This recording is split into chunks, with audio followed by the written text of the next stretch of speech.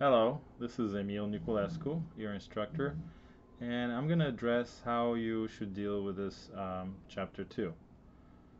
This chapter 2 is called Workplace Correspondence Memos, Email, Text Messages, and Business Letters. Okay. We're not going to pay attention much to the memo, basically, because the memo has been replaced by the email. So you could read this section here, pages 24, but you don't have to.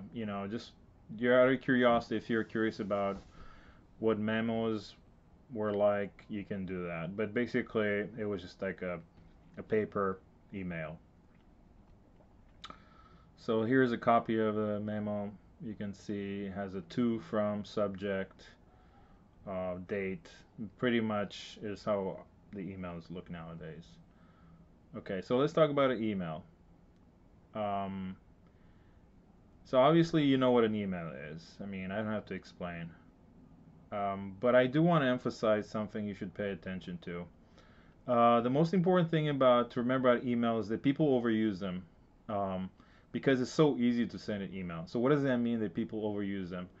Basically, it means that people treat them like texts because it's so easy to send. However, you have to realize that a lot of people don't like to get a lot of emails because they have to respond. So it's better to just think about your email, write a one good email instead of, five. Um, okay. Another point important here that is made on page 27 is proofread the email. Again, just because it's easy, because it's so easy to press that send button, it does not mean that you should send it right away. And you talk about this. Please look at your grammar. That's one important thing. Another very important thing, you got to think about what is your tone. Again, you don't want to sound angry. Don't write an email when you're angry. Write it, pause, talk with someone about it, and ask them their opinion if it's a good idea. Because here's the deal, emails are not private, okay? You can be fired for a bad email, okay? It can be used against you. So please proceed with caution, okay?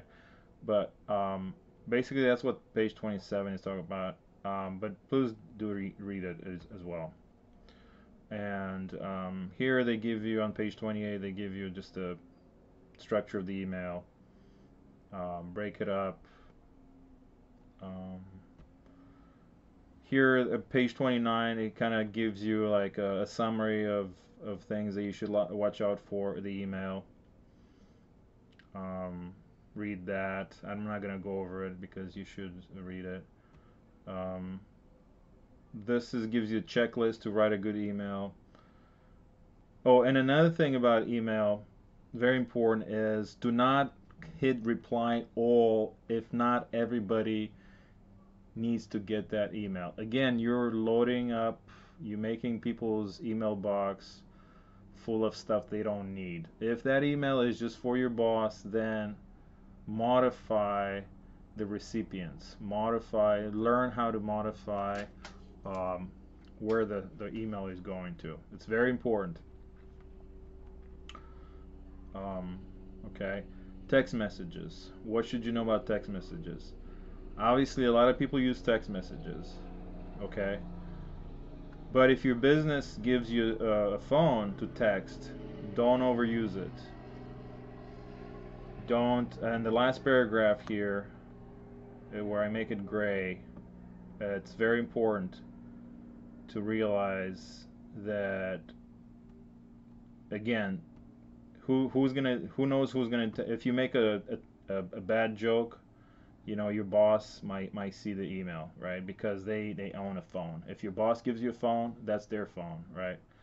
So you have to be respectful still, right? Just because you're texting, it doesn't mean that you're texting your buddies, okay? What you do on your private time, that's your business. But you just, if you're sending a rude email, I mean a text, or or politically, I don't know, aggressive email or something about religion, right? That could get back at you. Avoid that, okay? Business is business, so be careful what also with text, what you're sending, okay? Then the business letter, right? Um, this is also an important chapter. I think the most important thing is the structure of the business letter. And here on page 33, look at the structure, right? Observe that the business letter, it starts with your address, the sender, date, then the name of the person you're sending to, their address, um, the salutation, dear so and so, and then 3 paragraphs. Okay, what are those paragraphs? What are those paragraphs containing? Well, those paragraphs are depending on what kind of business letter you're writing, right? Are you writing to find out something? Are you writing a sales business letter? All that is discussed on page 38, right? So this is very useful, right? Because then you know what to add exactly, right? So read that carefully, especially if you know that in your job you're going to write a lot of business letters. If you're not going to write business letters, again, maybe it's not so important, but but maybe, even if you're a consumer, you might wanna, your car got scratched in the parking lot, right? You might have to write a business letter, right? Um, who knows? But most likely you're gonna use emails. So I think if you really think about the email chapter, I think that would be good. Okay. Okay, for your homework. For your homework, you can pick. Actually, not. I'm not gonna say that you can pick anything. I think I like you to do exercise 2.5 right here. I think that's it's just an email about you're pretending that you're managing a employee cafeteria. Okay, how should you do this? Basically, open a Word document and create an email. Okay, with like to, from, just like use the structure of the email that is in this chapter. Okay, just create a short email about whatever you're supposed to do that in exercise. Okay, so that's basically it. Okay. And if you have any questions, always shoot me an email. But don't shoot me 5 emails. Just like think about the email, what you want to say, gather all the information, and just send it to me. And I would love to help you. Okay? Or we can meet on Zoom. Even better. Okay? Thank you.